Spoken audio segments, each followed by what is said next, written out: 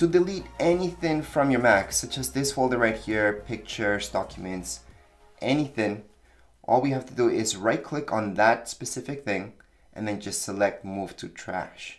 That's one way of doing things.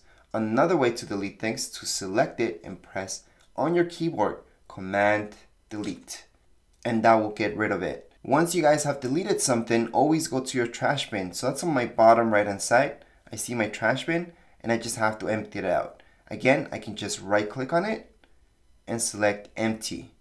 However, I can also go into it and see my trash bin and see what's in there. So I'm gonna click on it and here's my trash bin. It's very important to empty it out. So on the top right hand corner, just press empty. Anyways, that would be it for this video. If you guys have any questions, comments, you guys can write down here in the comments area. Don't forget to subscribe and rate. Thank you.